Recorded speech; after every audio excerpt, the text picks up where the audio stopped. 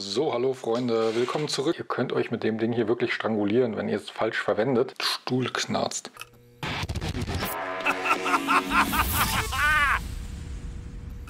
Hi Leute, willkommen zurück zu einem neuen Video. Heute mal mit einem kleinen Test. Ich hoffe, das kruspelt jetzt nicht zu sehr.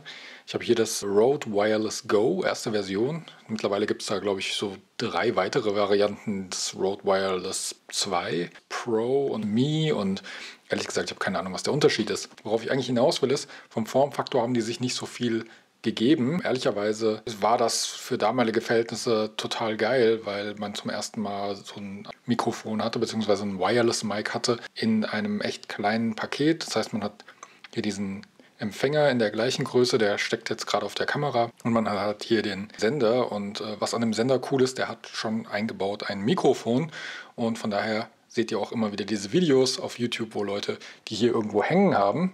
Und was ich immer ein bisschen doof fand, trotz der kleinen Größe hat das Ding noch ein bisschen Gewicht und wenn man das jetzt tatsächlich auch an so einen Pullover hier macht, dann ist das nicht so ideal, weil ja, der Stoff einfach nach unten gezogen wird, sieht nicht so richtig geil aus. Wenn man jetzt eine etwas stärkere Jacke anhat, dann funktioniert das ganz gut, aber ja, irgendwie war das immer so ein bisschen problematisch und auch unter die Kleidung irgendwie das Ganze zu packen, war auch nicht so ideal, weil ja, dafür ist es dann wiederum relativ dick. Deswegen habe ich etwas gemacht, was ich die ganze Zeit versucht habe zu vermeiden, weil es wieder eine Sache mehr ist, um die man sich kümmern muss und die halt mitgeschleppt werden muss und so weiter. Ich habe mir hier so ein Lavalier-Mic besorgt und ich dachte mir, bleiben wir im System, von Rode das Ganze geholt, das heißt Lavalier Go. Das ist also sozusagen das Pendant zu diesem Ding hier und es wurde im Grunde auch so konzipiert und auch so angepriesen. Es gibt auch so Werbevideos, wo sie genau das sagen. Von daher sollte es eigentlich eine sehr gute Kombination sein. Der Vorteil ist jetzt natürlich, ihr seht es selber, es ist dann nochmal ein bisschen diskreter, man kann es besser positionieren. Und jetzt hören wir uns mal an, wie sich der Sound verändert, der zweite Punkt war so, weil ich dachte, das Mikrofon ist ja cool, das da drin ist und bevor man schlechten Sound hat, ist das hier auf jeden Fall besser. Aber dadurch, dass man es immer so ein bisschen schwierig positionieren konnte, fand ich manchmal den Sound so ein bisschen ja, wie so aus einer Dose. Und ich habe die Hoffnung, dass das mit diesem Lavaliermic jetzt besser wird. So, ich stecke das jetzt einfach mal hier rein. Ich hoffe, ihr kriegt jetzt keinen Schock. Und jetzt ist das Lavaliermic angeschlossen. Ich hoffe, das hat alles soweit geklappt. Ich habe jetzt hier das Gerät, das kann ich jetzt irgendwo hinlegen, beziehungsweise an meine Kleidung irgendwo machen und kann dann im Grunde rumlaufen und erzählen und habe beide Hände frei jetzt wieder. Ja Leute, Future Lars hier. Übrigens, jetzt hört ihr auch nochmal, wie es ist, wenn ihr die Nikon nur mit dem internen Mikrofon verwendet. Ich glaube, da ist schon ein Unterschied. Aber zurück zu dem Lavalier-Mic. Ich bin mir nicht sicher, woran es liegt, aber es ist so ein bisschen dumpfer, oder? Aber wie findet ihr das? Schreibt das bitte gerne auch nochmal in die Kommentare. Ich weiß nicht, ob es an mir lag, dass ich es jetzt einfach falsch verwendet habe, so zu einer Seite. Oder ob es einfach daran lag, dass ich das andere Mikrofon so ideal vor meinen Mund gehalten habe, dass dann der Unterschied so extrem unterschiedlich ist. Ja, das wollte ich nur schon mal sagen, das ist, was mir gerade aufgefallen ist beim Editieren und ja, machen wir mal weiter. Und ja, das ist der Witz. Wir haben jetzt also ein Lavalier-Mic, was man sehr easy verlegen kann. Vielleicht dazu nochmal kurz, dieses Kabel hier ist auch super, super dünn. Da steht sogar dann extra so ein Disclaimer dabei, Vorsicht mit diesem Kabel, weil nicht, dass es schnell reißt. Nein, da haben sie natürlich dran gedacht. Das Ding hier ist Kevlar verstärkt. Und der Nachteil ist, es reißt halt nicht sehr schnell. Das heißt, ihr könnt euch mit dem Ding hier wirklich strangulieren, wenn ihr es falsch verwendet. Also um euren Hals legen würdet oder sowas. Ja, deswegen da Vorsicht, haben sie extra nochmal dazu geschrieben.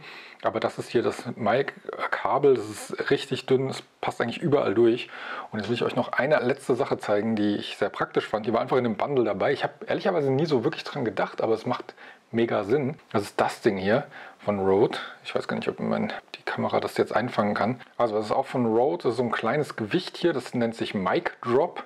Und der Name ist sozusagen Programm, beziehungsweise Fastprogramm. Das macht man hier unten ans Kabel. Ja, das hängt dann hier so drinne. Und dann kann man relativ easy, weil es hat ganz gutes Gewicht, kann man das dann so durch seine Klamotten ziehen. Was manchmal so ein bisschen problematisch ist, wenn ihr wirklich nur diesen Stecker habt mit dem Kabel, dann bleibt das gerne mal irgendwo hängen. Ja, kleine, feine Sache, wenn ihr ein Bundle findet, wo das dabei ist. Tatsächlich diese 10 Euro oder sowas, was es waren, die lohnen sich dann tatsächlich schon. Wenn nicht, dann ist es sicher auch nicht so schlimm. Sagt mal, wie ihr den Sound fandet, mit und ohne. Ja, merkt ihr da irgendeinen Unterschied? Wie seht ihr die Sache? Holt ihr euch sowas auch oder ist euch das dann auch schon wieder zu viel Gefuddel?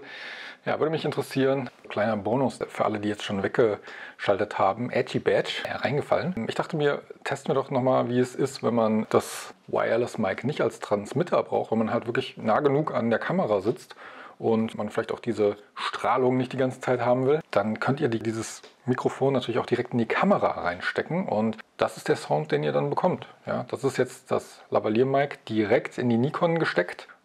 Geht auch. Ne? Wenn ihr jetzt euch nicht da irgendwie frei bewegen können müsst, wenn ihr nicht weit genug oder nicht weit von der Kamera entfernt seid, dann funktioniert das auch und ist vielleicht auch eine ganz coole Lösung. Ja, ihr habt den Nachteil, das Mikrofon ist dann hier im Sichtfeld und ich habe das jetzt nicht nochmal richtig durch meinen Pullover gelegt, das war wirklich so ein spontaner Take. Das könntet ihr nochmal ein bisschen schöner machen natürlich.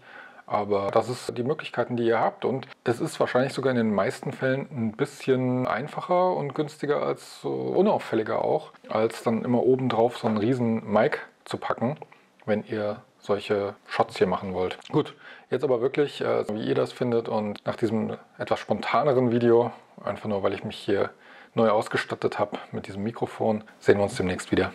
Bis dann, ciao.